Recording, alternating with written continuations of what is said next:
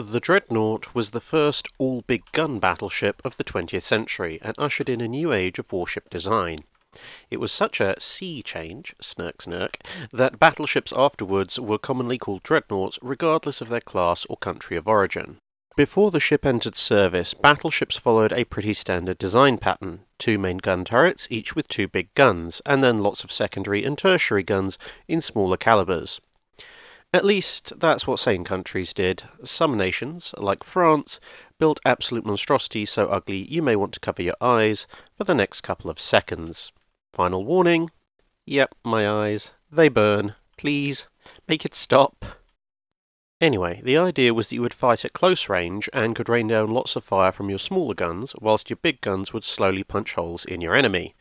However, technological advances meant that the bigger guns were getting more accurate at long range, further than you could hope to hit with the smaller guns.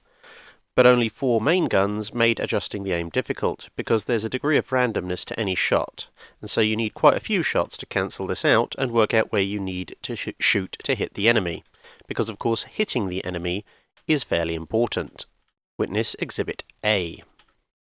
So it was logical to put a lot of big guns on one ship. You could then sit at long range and destroy your lesser enemies with many armour-piercing heavy shells.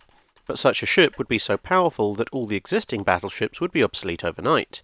If you had invested a lot into your battleship fleet, that was a lot of money to throw down the drain, and throwing money down the drain tends to make people very upset.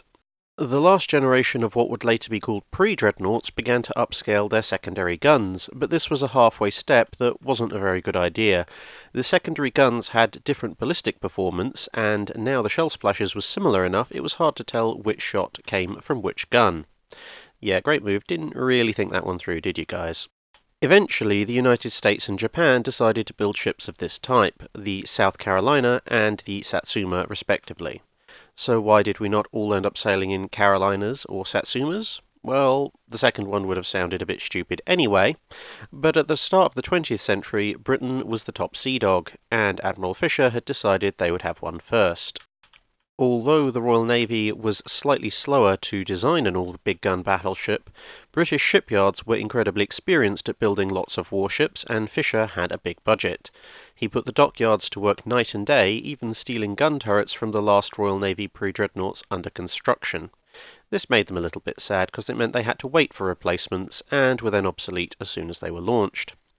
Anyway, because of this, the Dreadnought was launched before the other nations' ships on the 10th of February 1906, only 4 months after being laid down, and was fitted out and commissioned by the end of the year.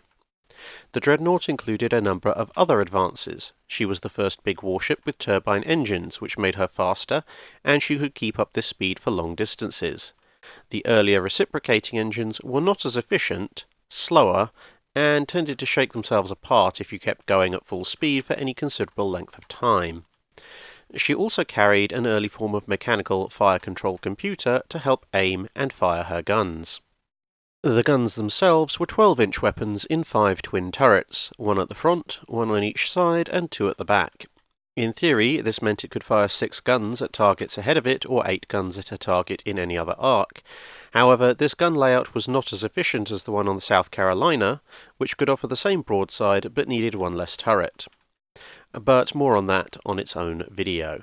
But here's a picture of it for the moment.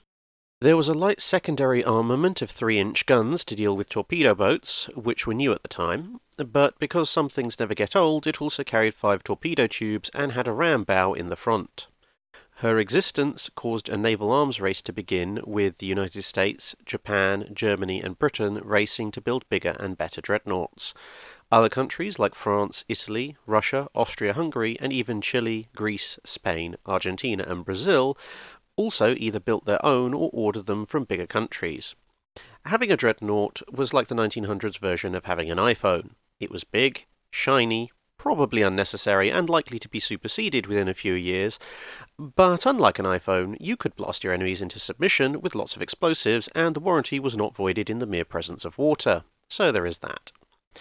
At under £2 million, it was also cheaper than some iPhones, so I think I would prefer a dreadnought for my money, as you can't make friends and oppress people using an iPhone.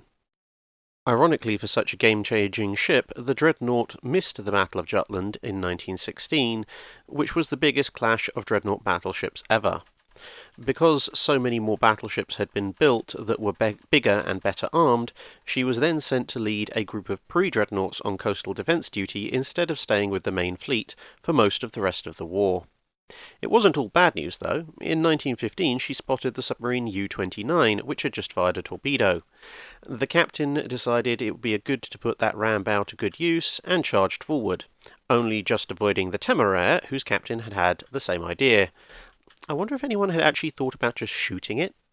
But needless to say, the fight between a submersible tin can and a battleship designed to ram much bigger opponents was somewhat one-sided, and the Dreadnought cut the U-29 in two, thus becoming the only battleship to deliberately sink a submarine in combat.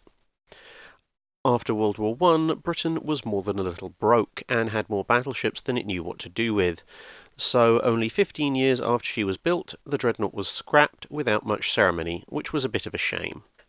But her name lived on in both the Royal Navy and in common language. Many big things are often called Dreadnought to emphasise their size and potency.